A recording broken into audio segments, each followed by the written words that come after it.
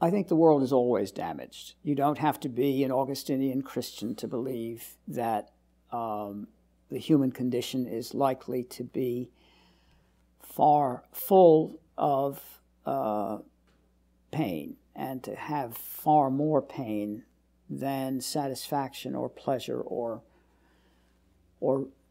self-realization.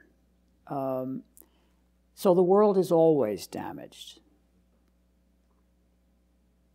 Does that mean that it is equally damaged all through time? And I don't know how one would answer that. One's own unhappiness goes up and down. One's good moments come and vanish. I'd rather not think of the world that way, because there are too many of us alive at any given moment, even if there aren't many people in the world. And each one is a world, and each one is having ups and downs and ins and outs, bad moments and good moments, many more bad moments than good moments, I dare say. Is the world damaged? Yes. Is the world damaged? No. You can't generalize about the world. Is it more damaged if you can generalize about it? Is it more damaged now than it ever was? Well, there are many, many, many, many, many more people alive. Many, many, many more sources of pain and suffering. Many different kinds of suffering. Many more ingenious ways of making people suffer, as well as giving them pleasure. I don't know. Is the world more damaged? It is full of horrors, some in the 20th century perhaps worse than any before then. But the world has always had horrors. No, the point is to live one's life.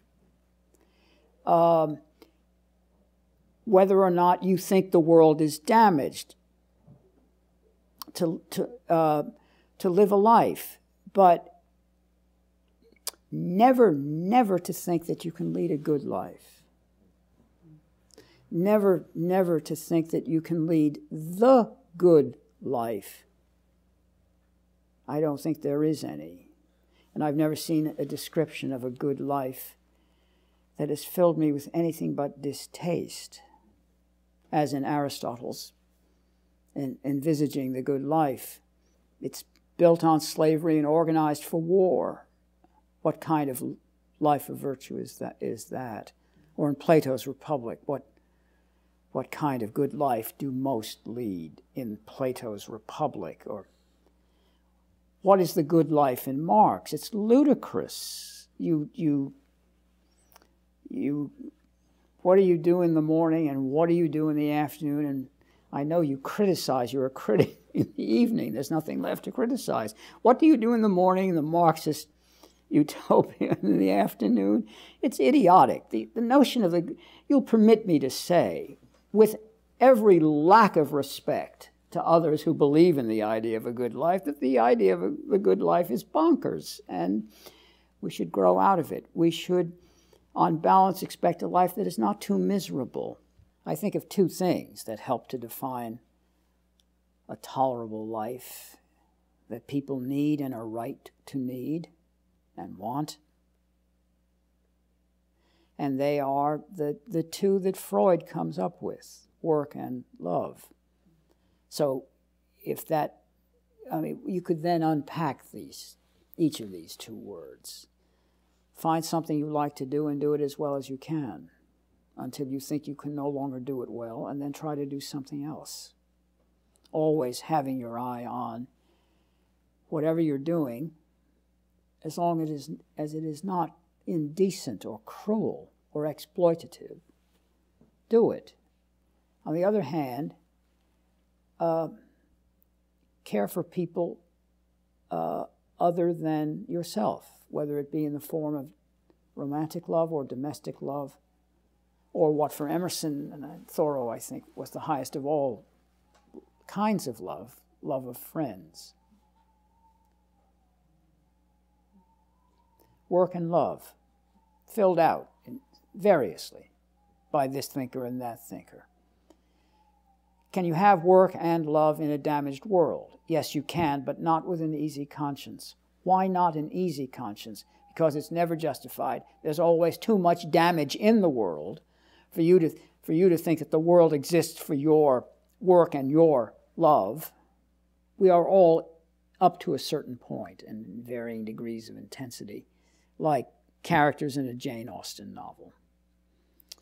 We are oblivious and can't help but be, to some extent, oblivious. We would die from the impact of true knowledge of the amount of suffering existing just around us at any given moment in time. This is a lesson taught powerfully by George Eliot in Middlemarch. We die if we could hear the heartbeat of a squirrel. We would die from the roar on the other end of, at the other end of silence. So how does one live against a backdrop of nothingness? What does one do about the pathologies that seem to make life less worth living rather than more worth living? Once you're determined to do something, the obligation is to do your best. Should you assume an obligation to do something? I think one should. It's not the same thing for everybody, though. But to sort of struggle against pathology on the one hand and the temptation of merceau, of nihilism, destructive nihilism on the other hand, it's enough to keep you going. Fill up a life.